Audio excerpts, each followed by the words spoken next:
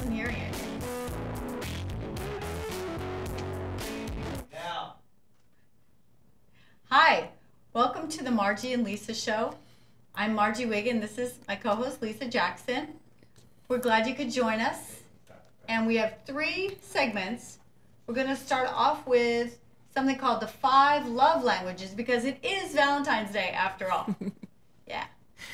So it was interesting. I did not know about these 5 languages, and the more I read about it, I thought it was, so valid to good relationships. But I'll let Margie talk about it because. Oh yeah. So So in 1995 is when he wrote the book, and I think I was first aware of it from either Dr. Phil or Oprah. Because I was home with kids and TV, and they were talking about these 5 love languages, and I thought, what? That's just weird. Yeah. And then the more I heard about it, the more interested I was. And then Faith Church, where I go to church in Hopkinton, had a whole sermon about it. Excellent. Yeah. And then there was some other place that it popped up. Yeah, you caught it. And it's something that's been really helpful, I think, for myself in relationship to family and coworkers and friends as well, and in love relationships as well. So just briefly, since the ones that I know of off the top of my head would be acts of service, words of affirmation, gifts, physical touch, and quality time. So with the example that they gave in church was of, and this is Mike Lawrence is the lead pastor, and that they have a little drama team.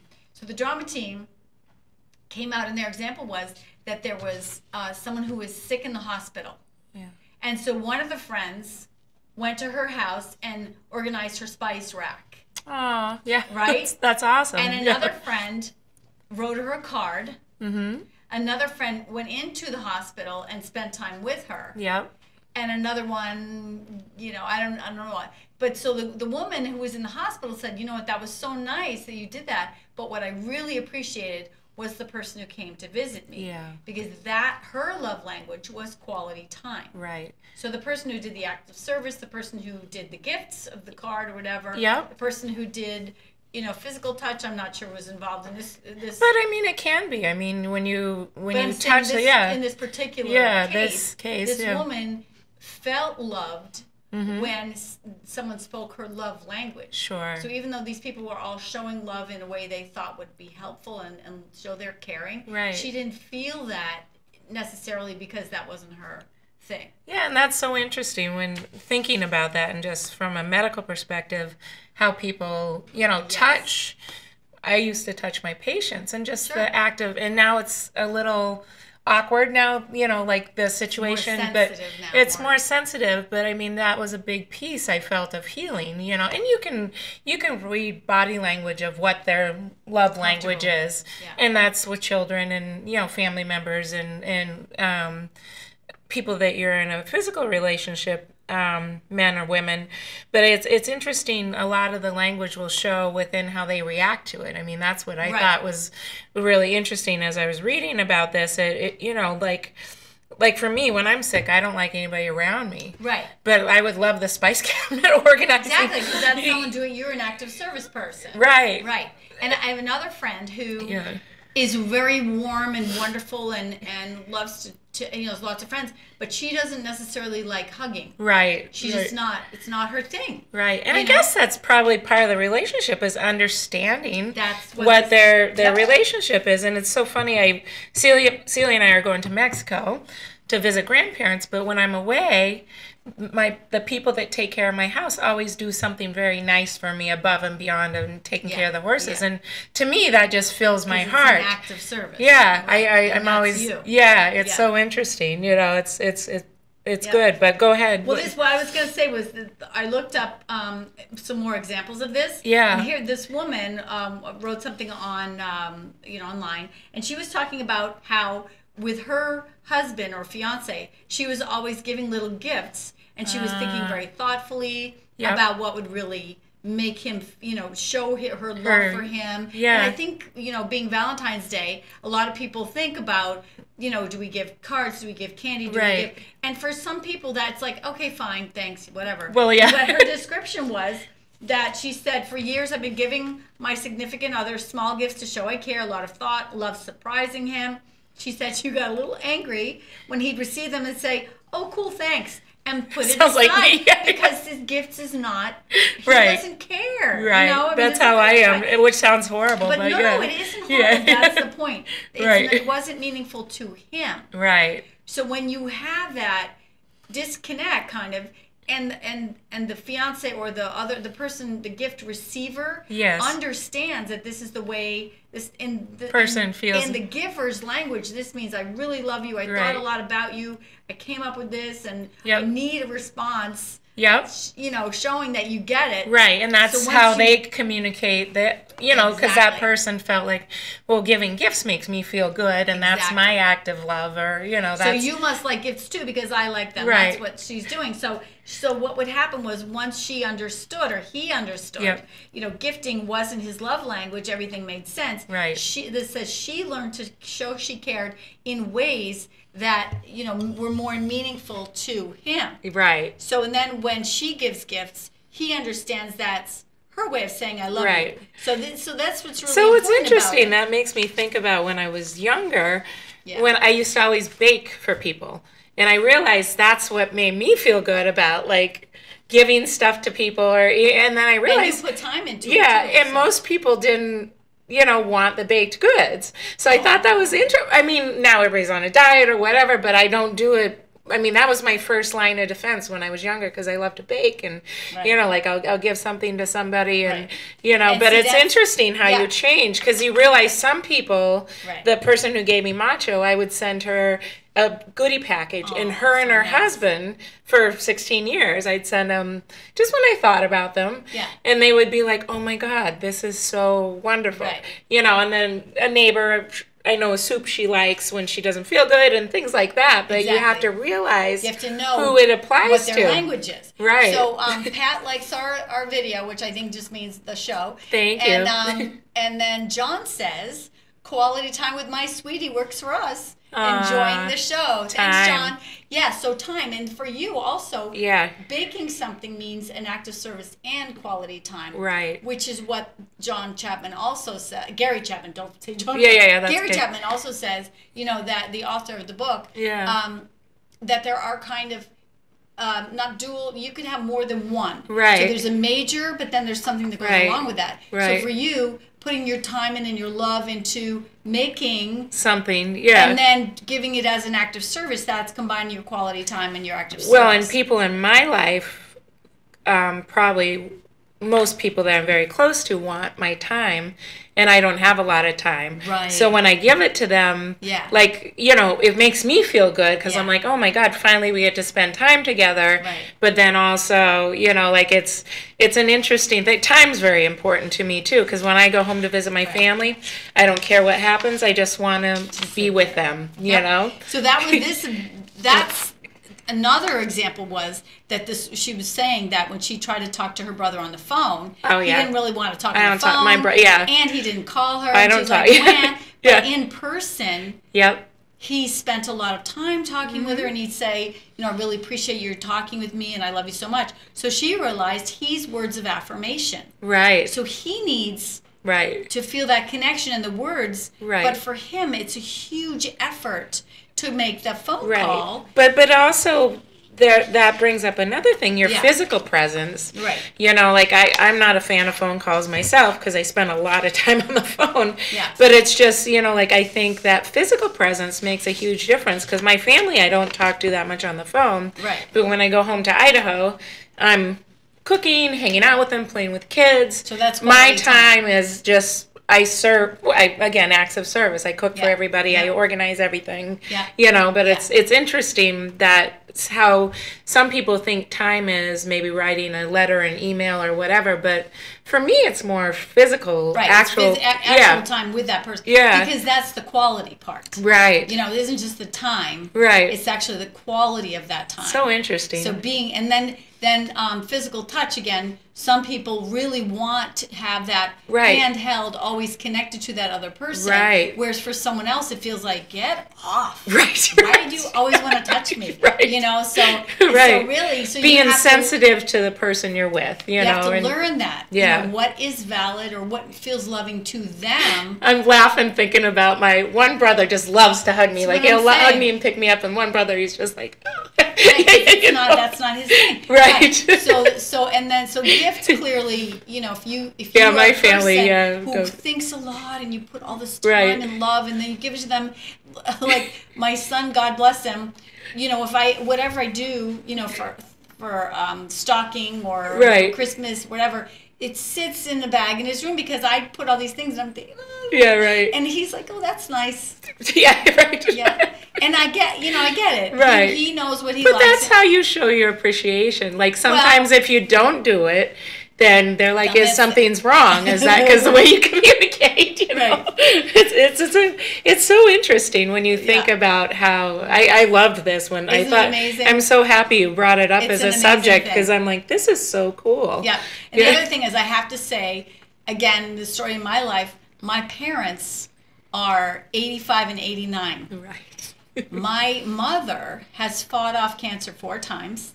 Oh, and I didn't realize swear a huge thing for her is my father's words of affirmation. Right. Because they're so close. They are. But the thing is, he every day says, you're so beautiful. You're doing so much better. I love you so much. Oh, I believe in it. And so every single day. It helps heal her. She was lying there, 87 pounds, looking dead after she was recovering from cancer treatment. That was the R-CHOP procedure, and it was like R-CHOP protocol, very serious. Let's knock this out of her for good thing at 81 or 83. So she's lying there. But he would just, you know, show that love so much. Yeah. Just the constant, and they have the physical touch too. They're often in hands or That's how they do acts of service. Can I give you half of my food? Kind of thing. And so I know for a fact that his words were heal like a her. Lifeline to her. Right, help her heal. So she really hung on his words in a way. You know, he was kind of her rock during that time. He was, and that's very special. Absolutely, you know. So, and they're still so close, and I think she has been very good at, you know, providing a framework for him, not words of affirmation back to him, unless it's the "I love you." And I think there was one point in their early days that she had him promise that they had to say "I love you" to each other every day, because I think words were so important to her. Right. You know, but they got it, or he heard her. Right. And they've done this for each other. Right. You know, for I don't know, they married. That's amazing, and it's so interesting looking at successful relationships. Right. People try to find the magic in it, and probably is just understanding what you need to do for each other. Because my daughter, like, I always do service for her, and she wants time. You know what I mean? Like, I'll make you some food, I'll help you with this, I'll do this. But Mom, you know, I just want you to sit with me, and you know what I mean? So that's half of the understanding, you know, like, because it's hard to, I think it's a balance, fighting what you want to do and how you show your love, and making sure that that person that you're showing the love to, it's meaningful, or, you know, and I think by listening to their signals is what makes it work. Right. Or as you said, the body language. Right. If you go to hug someone, they're kind of like, and I think now, as you said, it's very difficult with all the Me Too and the sexual abuse. And I'm a hugger. Careful. Like, I like I'm a hugger too. Yeah. So you have to be careful, because some people just aren't comfortable. So, so it's like at church when I'm greeting, some people want to hug and they're coming in for it. Right. You know? So you know that. People, I can tell they shift their book, because I know they want a handshake. So I'm watching the sign, you know, where some people just want the word of affirmation. And, nice to see you today. I'm glad you're here. Right. So you have to kind of be aware of what the other person needs. And it's physical language. You know, it's interesting. I know we're talking about people, but animals do that too. Exactly. You know, like my horses, you know, I can always tell, you know, like one of my horses, when she sees me in the house, she's like, oh, you know what I mean? So I know she's talking to, you know what I mean? So it's interesting. And Macho was like that too, you know, like they want your attention, and they'll show you. And if they don't want it, they'll, you know, and I don't think, you know, cats are notorious for being aloof, and some dogs are, you know, like sneer, or they just fold up, or or whatever. Pay attention.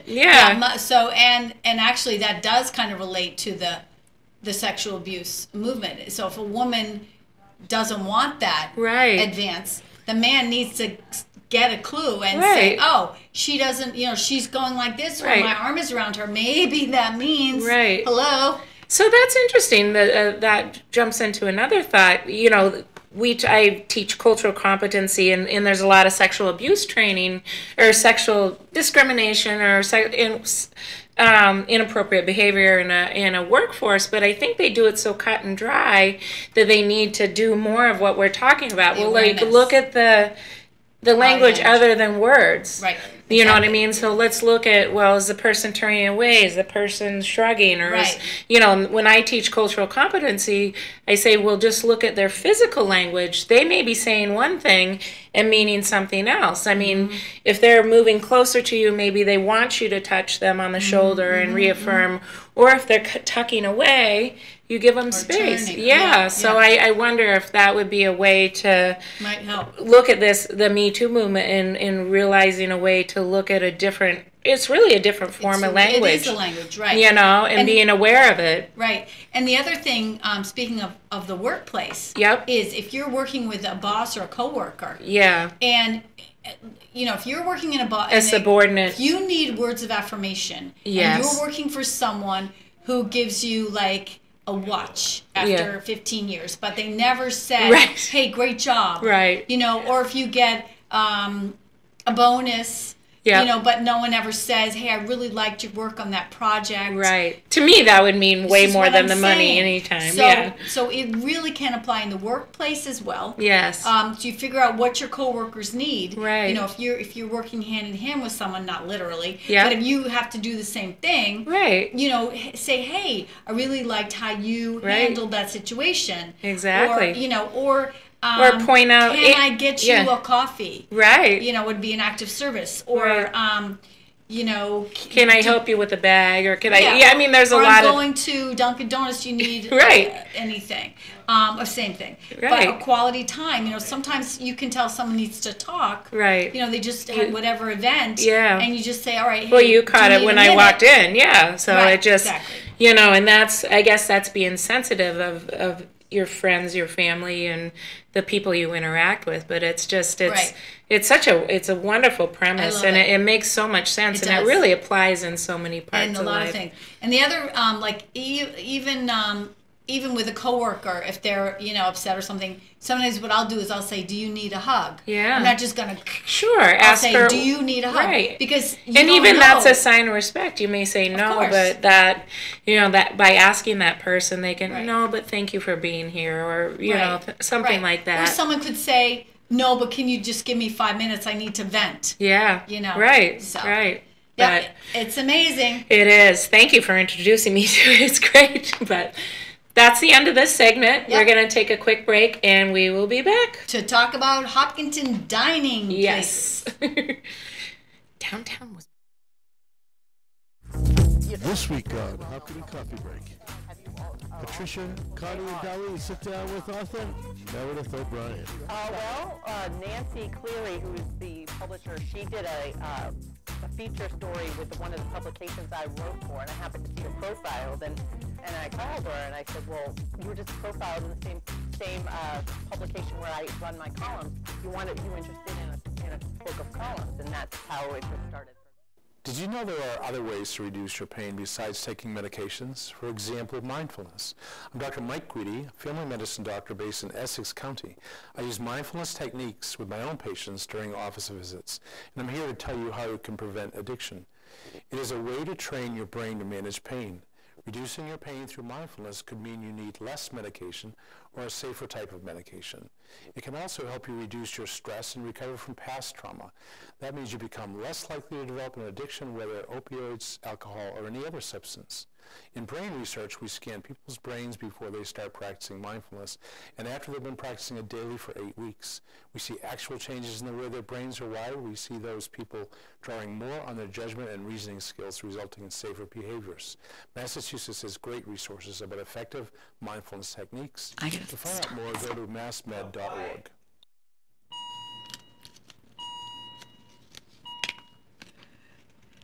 Welcome back to the Margie and Liisa show, and we are in our second segment.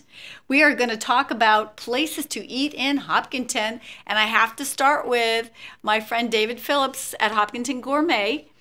Has obviously breakfast things. They also have great sandwiches. Yep. But today he said, and I wrote it down, he had Swiss chocolate almond coffee. Whoa. Oh yeah. Fancy. Swiss chocolate almond coffee.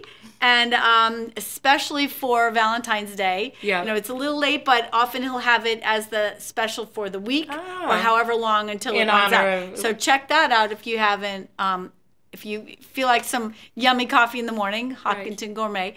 And the thing about his little establishment is he's very warm and welcoming, and he remembers what people drink, how much, you know, how many cream and sugar. I don't know how he does it. Well, it's funny. One day I met Randy there, and he's taken Celia there a bunch of times, and I don't drink coffee, so I don't either. Yeah, so I walk in, and he's like, "Oh my God, you're Celia's mom."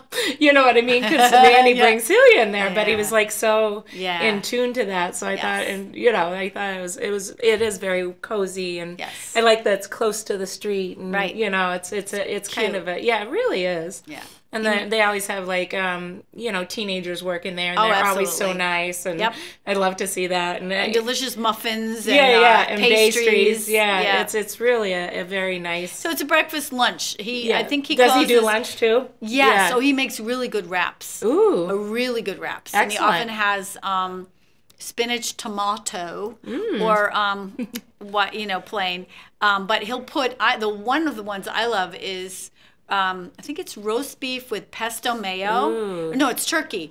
Pepper turkey, pesto mayo on a wrap with, I think it's some lettuce and tomato. Yeah, very. So because he's British. Yes. So, awesome. So he does lunches and sometimes he does catering orders. And so anyway. It was funny. I was, you know, as you think about, you know, like our premise is like romantic places or places to go. And I kind of looked at it as age groups. So I was thinking Snappy Dogs and Yogurt Beach might be for high schoolers, which I kind of was laughing when I was like, well, what's Snappy Dogs and Yogurt Beach and stuff like that? But that might be like where kids go like after school or something to get a yogurt. Snappy Dogs is at Weston Nurseries now. Yeah, so which is a bummer because when it was... They're trying to move back over, I think. Oh, good. Yeah. CVS. But you're right. Yogurt Beach, a lot of kids go there. Right. My daughter works there. Oh, does she? Yeah. Oh, that's right. I knew because of the... And I hadn't even had Yogurt Beach because I was thinking of eating... you know, food like a meal kind of thing. But you're right, you could go there. Right. But I mean, it's too bad we don't have a movie theater in town. You could have dinner, movie, and then go out and go out afterwards. Yeah. And, you know, but it was interesting. And then you think of the breakfast things, like you're just Hopkinton Gourmet, and kind of Bittersweet Cafe is kind of breakfasty. Yeah, so let's talk about what's in Bittersweet has for breakfast. It's healthy. Yeah, so their little blurb from the Hopkinton Center for the Arts Dining Out Guide.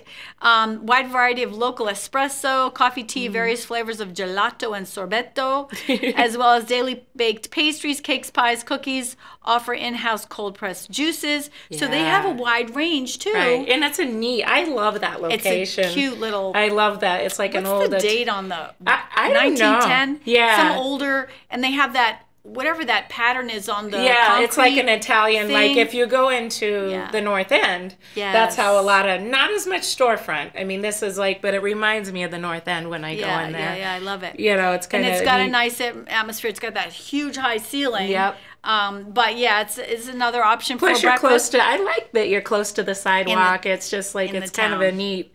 And then I thought it was interesting, Angel's Garden Center, Red Barn, showed up. Do they have breakfast there? They do, because Celia and I have stopped before, and I don't eat a lot of pastries, but they actually make like an egg, bacon, cheese muffin and a muffin thing. I'm like, now we're talking. Hopkinton Gourmet does that too. Yeah. So I was just like, that's so cool, you know? And of course, I like Angel's Garden Center anyway, but it just... I was like, that's good. I didn't even think of that. But I didn't either. So, like, when you think of, you may, you know, like some friends, like, I think it'd be fun to go to breakfast or go to coffee or you know, I mean, it's just that quality of time, like you were talking about. Doesn't have to be dinner. And then the Spoon, has breakfast, lunch, and they have Friday dinner. I saw that. I did not know that. I haven't been to the Spoon since they moved. Oh, it's nice. Is it? Very nice. It looks nice when I drive around. It's got there's a huge window all on the side, which I love. Yeah. You know, and that's where the booths are, along that window. Ah. And then they have the counter. Nice. Because they have ice cream. Well, that's the Spoonery. That's around the corner. That's separate. Oh, okay. So the Spoonery is around the back, separate.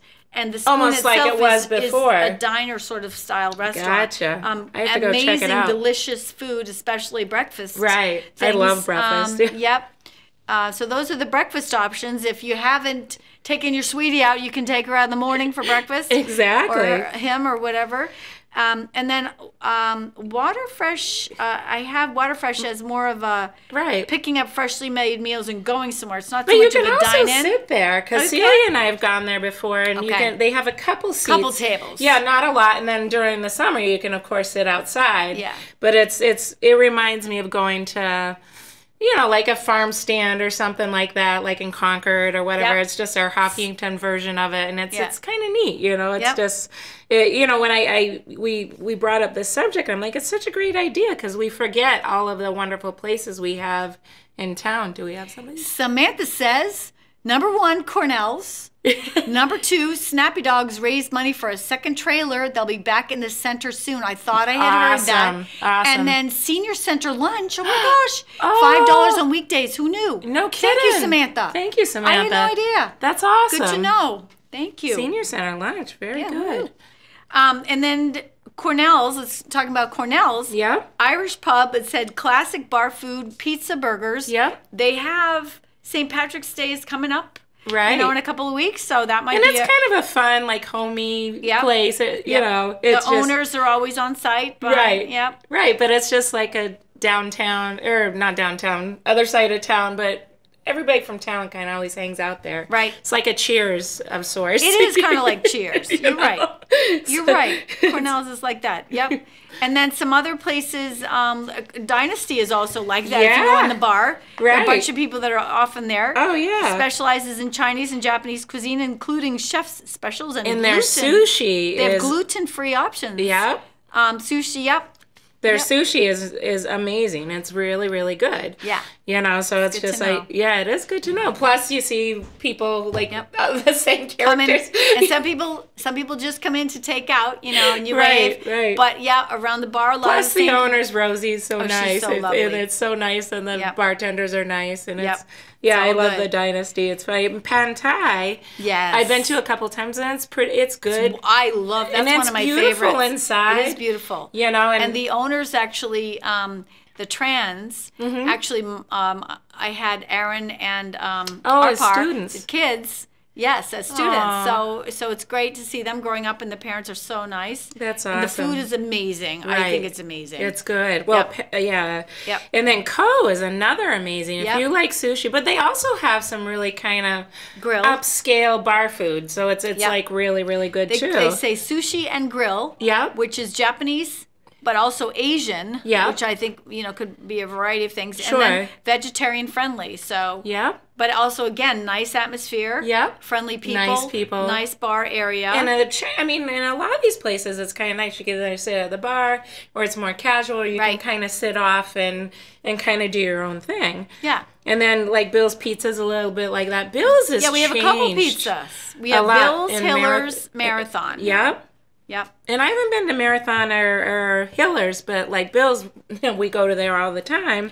And I love the changes that they've made, because it's like kind of adult. It used to kind of be a place where you took your kids, but it has kind of a mix of that now. Yeah, you can, the kids zone or the food zone is on the right side, and it's kind of closed off, and they have a high sort of wall, which is good, because, you know. The bar's right there, and everybody's so, talking. Yep. So it is a nice, and they have. And their food is great. Like, they have Greek food, but I mean, like, they have food that's healthy. Yep.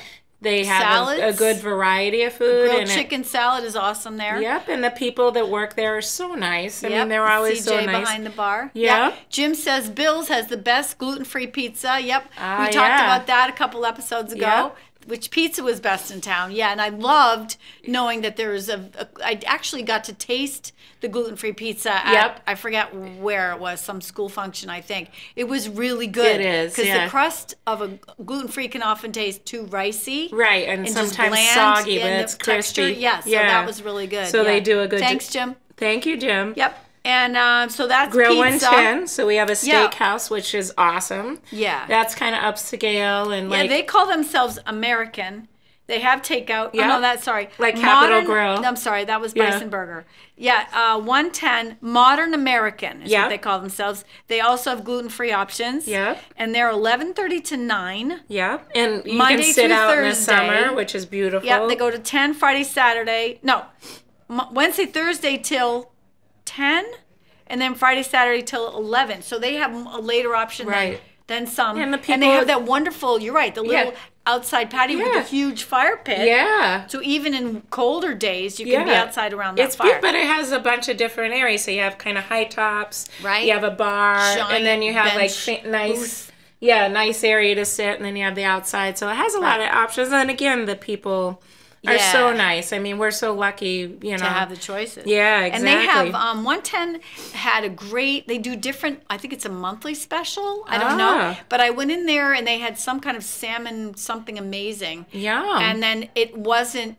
something that was normally on the menu. So they'll put something in there. Specials. Yes. And it was really good. That's awesome. Yep. And then Quattro reminds me a little bit of Grill 110 too. And Quattro's nice, has a bar, and then it's kind of fancy on the side. And they consider themselves modern Italian, but they also have American. They are 11:30 to 9 and 10 on Saturday. Gotcha. That's it for them. And then Bison Burgers next door, which Bison Burgers, the same kitchen as Quattro, is the same owner.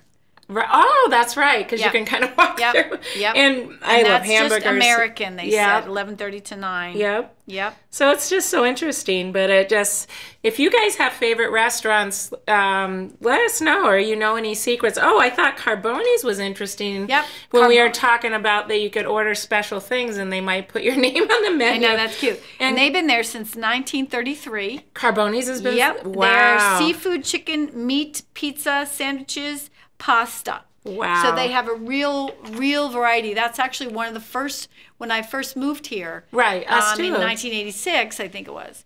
In that zone. Yeah. Carboni's was one of the only restaurants in town. Well, even when I moved here in 2000, it was one of the only. I mean, if you think about it, I mean, there's like TJ's and then there was Carboni's, but we didn't have. Right. And they are so, the waitresses at Carboni's, very friendly. Have been there for a long time. Have been there for a long time.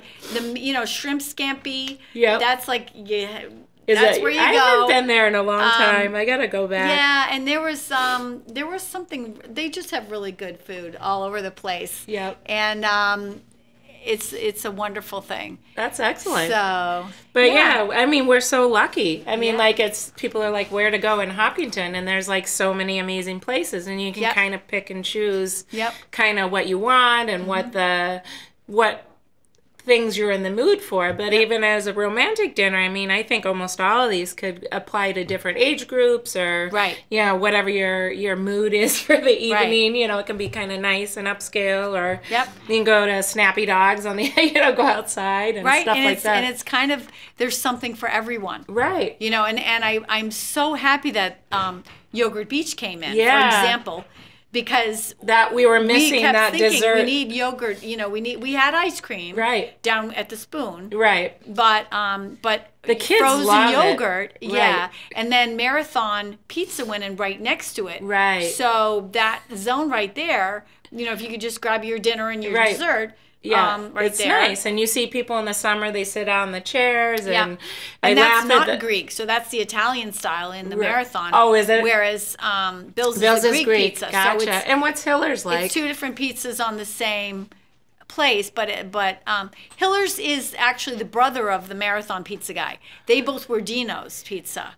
Oh, and I so remember one you brother talking stayed about in that location, and the other Gotcha. brother went out and has the marathon, which used to be Vinny's. Right. Which used to be, you know, Right. so it's just an... But you know what I love, that ever-evolving. Hopkinton can support all these local families that Right. own these businesses and Yeah. keep them going, because I think it's great. I mean, it gives us a lot of options because we live here and we have a lot of choices, but also a lot of these are people that live locally and, Yep. and work locally and care about our town and want to, you know, provide a good service. Right. So and the other, I think we need an Indian restaurant.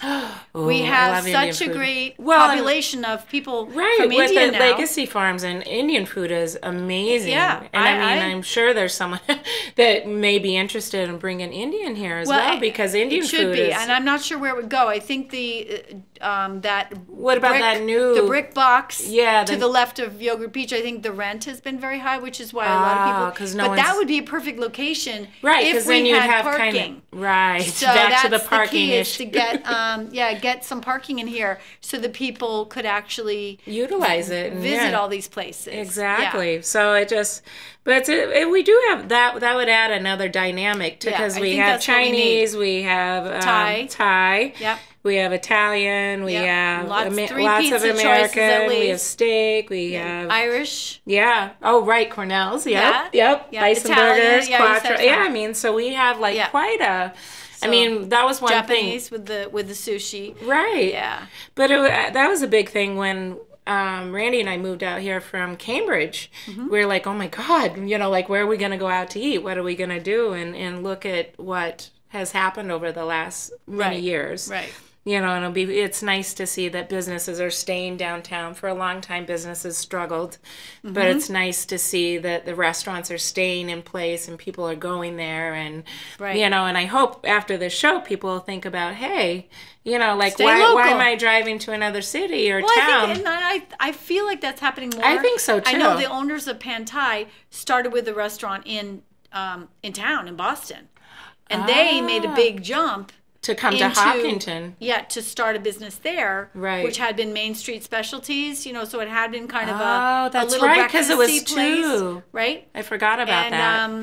And then so they went in there and made an investment in the town, and I thank God, you know, people are going because it's so delicious. It is, and I think it's a nice option. It is to have something different. Well, and I think it's good for our children to see other, you know, learn about other food cultures, because food is such a huge part of all cultures. Exactly. And I think that just kind of helps them broaden their horizons on what, you know, what other cultures are out there, and what, you know, and it makes you interested in reading about it. I went through a phase when I used to go out to eat, I want to learn how to cook what it was. Right, you know, exactly. And when I traveled to India or Bhutan or whatever, I was always so interested in tasting the food. Yeah.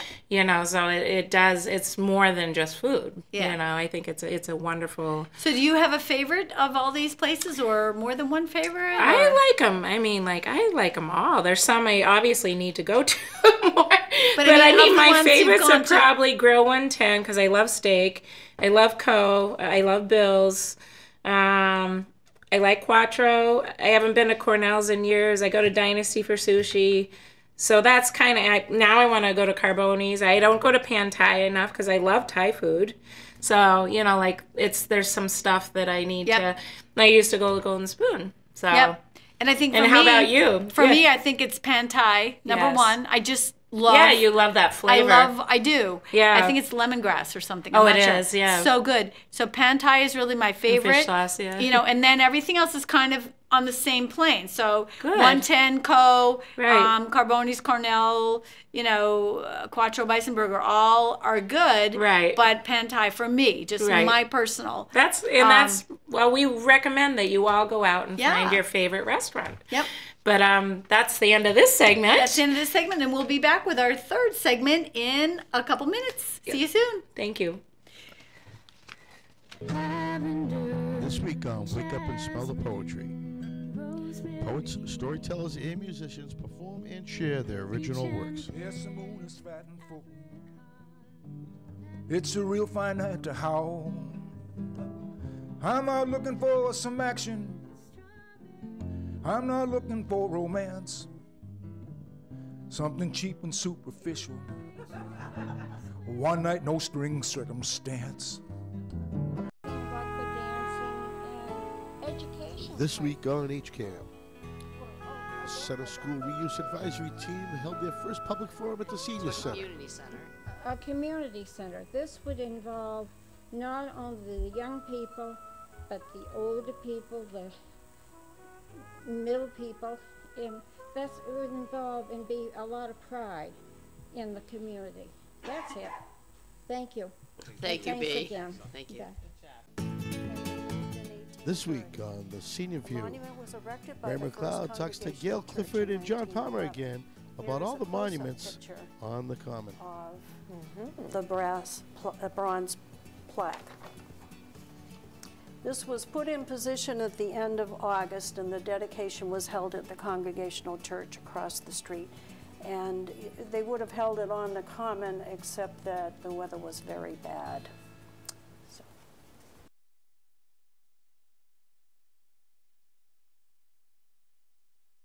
Okay. Welcome back.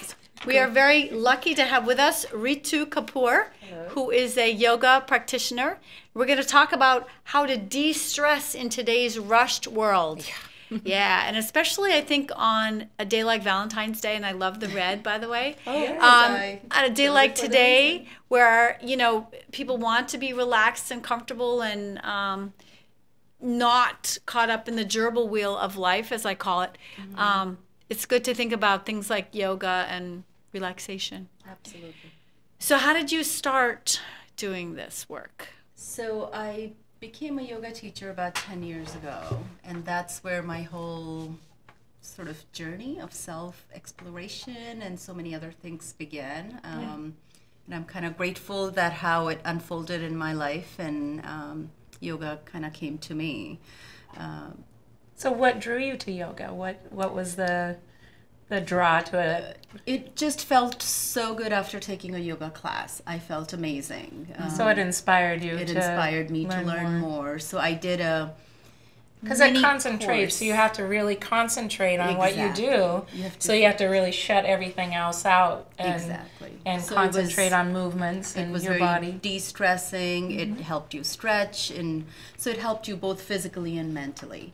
But after going home, I couldn't remember what we did, although I wanted to practice.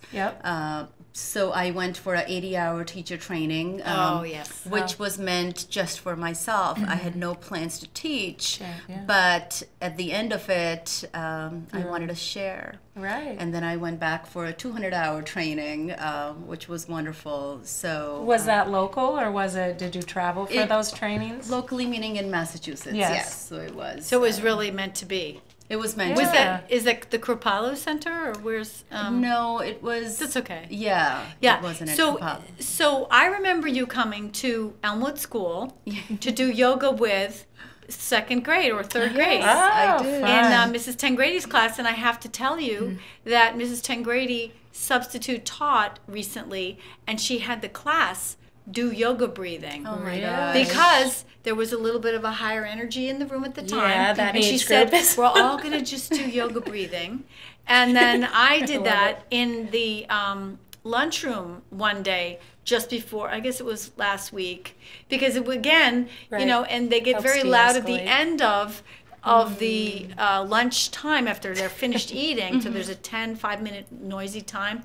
Because they're like, we got to be quiet for 2 more hours. Exactly. So I said, all right, let's just do some yoga breathing. I said, you can put your hands like this if you like. You can put like this. And we're going to, breathe in. So it really applies to many places in life. Absolutely. I'm so happy that you still remember that. That was when Rohan was in second or third grade? Well, Mrs. Tengrady. Third grade. It was third grade because Kernan was second grade for Molly. Now he's in 10th grade. So yes. Quite a few years ago. That's a long time ago. Yes. Well, it's such a wonderful tool, to help people. All ages. Yeah, and I love teaching youngsters and teenagers, a room full of bright young children, and they follow very well. And I've taught yoga to elderly. Oh, absolutely. I'm an occupational therapist, so when I was working at the nursing home, I would teach 80, 90-year-olds. And I wouldn't say we're going to do yoga. We would just breathe and stretch. And they were like, oh, that felt good. What was that? I know.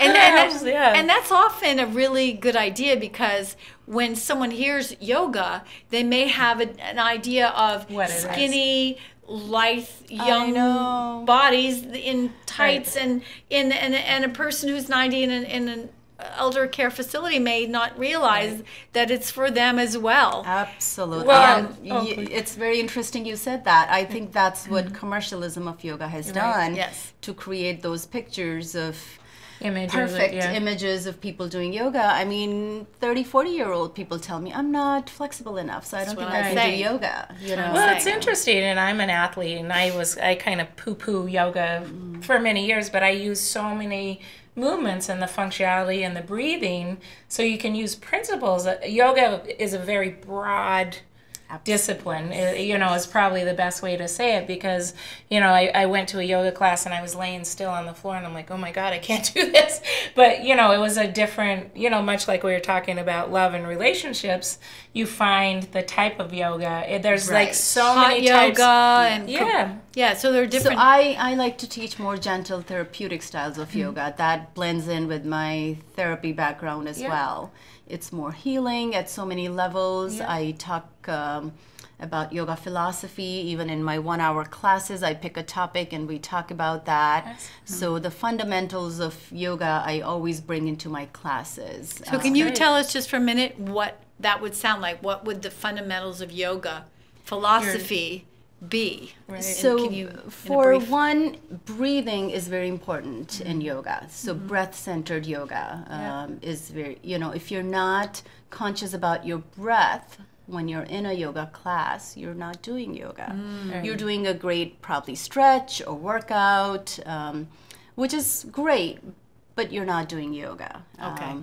And I have hard time with power yoga, hot yogas as well, personally. I don't do and that's it. I more don't about teach flexibility. Yes, it's holding and breathing. It's taught as a workout. As one of my yoga gurus has said, yoga is not a workout; it's a work in. That makes sense. So you bring your I have to remember that one. That's a good. So you bring your attention inward. Right. You have to be conscious of your breath, but you also have to be conscious about your mind. Right. Where the mind is. And that's what makes it so, I myself have, because I like to work out per se, but that piece of yoga is probably the most profound thing that you can bring out, that it's beyond a workout. It's you're stretching, you're connecting with yourself, you're thinking inwardly, on how to, be in touch with your body. I think nowadays people don't move as much anymore. Right. But I think yoga just really brings out many movements that you don't do in other workout disciplines. Right. And it's a meditation, is what you're saying. Yes. So yoga is a very deep philosophy. Yoga sutras. It would take somebody a long time to really read and understand, but yoga asana, or the physical practice that we do, is a very tiny part of the whole yoga. It is meditation. The end goal of yoga is to be in sadhana, to be in meditation, that meditative state of mind. That's kind of the alpha wave state, that so you can just, your body is at rest, your mind is at rest, and sort of zoning out is another way of saying that, but that's it's an old discipline. Thousands of years old. I've spent a lot of time in India traveling. It was interesting to see the gurus there, and I couldn't, I was younger then. I'm like, how do they focus so much? How do they? And it's a discipline. It's a discipline, and it's a lifelong process or journey to be able to stay focused, even with our day-to-day struggles. And that's something Margie and I had talked about, to bring here how to de-stress. Right. And well, maybe with can you tell us or show us a little brief window of maybe our listeners or watchers could take away with them? Absolutely. So I would like to talk a little bit about it first. So breath would be the part that helps you de-stress. Breath is the integral part of us, of yoga.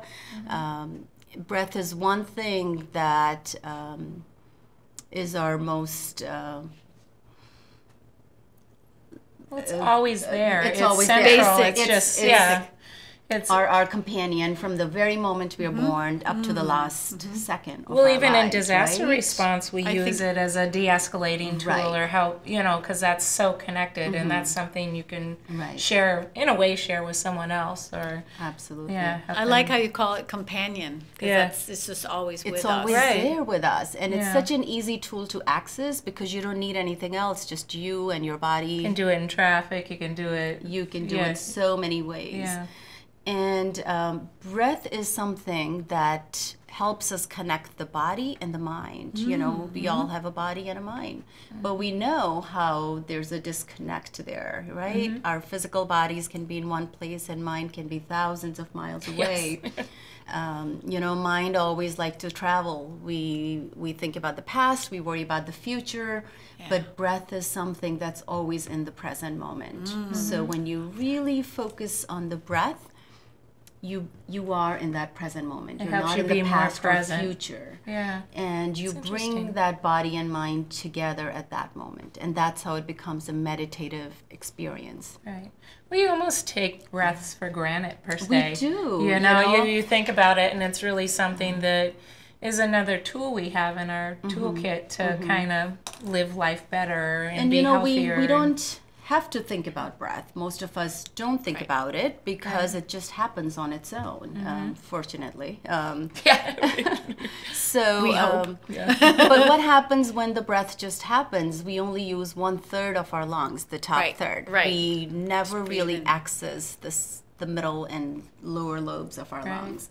When we take a deep breath, we really bring more oxygen into our bodies, and more oxygen makes us feel better. Into our bloodstream. So that's just a very superficial way to feel better when we take a deep breath. But there's so many other ways we can access different parts of our body. Right. We can affect different physiological systems in our body through the breath. The heart rate goes down, the blood pressure goes down, it affects our digestive system, That's it affects our interesting. nervous system. I love So that actually makes sense with the movements. As you're taking the breaths and utilizing those movements, you are conducting more oxygen to that area, and just from a physical aspect, but I mean, that makes so much sense, you know, and focusing on that, it really, in a way, you can probably help repair, or, you know, from a therapy standpoint, you can utilize those movements to make yourself feel better. If you have a soreness, or, you know, your body's... More oxygen helps you relax the muscles. Helps everything. When there's lack of oxygen, the muscles tighten up. Right. So that's just the physical body. But when we take a deep breath, it affects the nervous system too. You know, grossly speaking, our nervous system can be divided into sympathetic nervous system and parasympathetic. So sympathetic is when, you know, easily described as fight or flight mechanism. You know, very important part of our body. We can't live without it. That's what helps us protect. It's a reactive. But it's a reaction that was created in our body to run away from bears. But in modern life, if there's no bear, but we are staying in that sympathetic response, we are still releasing adrenaline in our body, those stress hormones, body thinking maybe there is some danger when there's no actual danger. So we apply that stress to other things that are not... It affects the digestive system. That danger. It's our crisis response team in our very own body. Exactly. And if your boss is not happy with you, your body goes, what? Right. So the other part of our nervous system is the parasympathetic, where we should be staying more often, the calming part of the nervous system. And that part can be accessed via breath. Pretty easily, fairly easily. Gotcha. And the more we do deep breathing, there are many ways to do it, the more that part stays in very accessible mode for all of us. And we can work with that when you can be very calm and still be very efficient in your work. We don't have to be releasing adrenaline to be very efficient or productive at work. In fact, it becomes very non-productive. Exactly. So it can give you ulcers and all kinds of... So long-term effects, as we know, are pretty can be pretty. I respond to disasters for a living, and it took me many years not to have that. I find if I'm calmer and more deliberate and just peaceful, I'm more effective. You know what I mean? So those are tools age has probably given me, but that's something, you know, obviously yoga and the breathing can help you kind of take that energy and utilize it appropriately. Absolutely. You know, like, because I'm not in direct danger usually, but I'm coordinating things and getting things done. But I used to kind of find it would wrap me up into a ball, and now I get calmer because I find if I get wrapped up in a ball, then you use too much energy. Exactly. And you're not going to be effective because you're not all right. up. Yeah. And I'm sure with teaching and all of that in everybody's with life. Any job. Right. You have that, and if you're using that system where you're just burning too much energy, you know. I think even as a parent, it has helped. Oh, sure. Right? You know how stressful we get with little kids. And right. Teenagers and and stressed. Yes, and I know there's an old thing, count to 10, but really part of count to 10 is taking a breath and focusing on calming yourself. Those are the de-escalation techniques we use. Yeah. Right. Yeah. So for people watching, just in the middle of a stressful situation, filling their belly would be. How would you suggest? Is it okay to walk through some deep breathing? Yes, please do. Yes. Okay. Yeah. So we have about 2 minutes. We have 2 minutes. Okay. Yeah. Okay, let's do that. So if you want to close your eyes just for a few moments, rest your hands on your knees, and just bring your attention around your nostrils and notice the next breath coming into your body. And then breathe out very slowly without any rush. And next time you breathe in, feel that breath coming in through your nostrils, and let your chest expand a little bit. Let your shoulders open up. And this time, pause at the top of the breath just for a moment. And then slowly breathe out without any rush. And as you breathe out, feel the belly go in as the air leaves the body. And at the end of the exhale, feel that little pause before the body needs another breath. And this time as you breathe in, just go a little deeper. Let your chest and belly expand as the air, oxygen enters the body. And pause at the top. Hold that big breath just for a moment. And then make this exhale very slow and steady. No rush at all. Just a few seconds left. Yep. So, but that is a perfect technique that people can use to de-escalate and we thank you so much for sharing that brief little window into de-stressing in this crazy world. Thank you so much. Thank you. Rita Kapoor, and we appreciate you joining us as well. We'll see you next week. Thank you.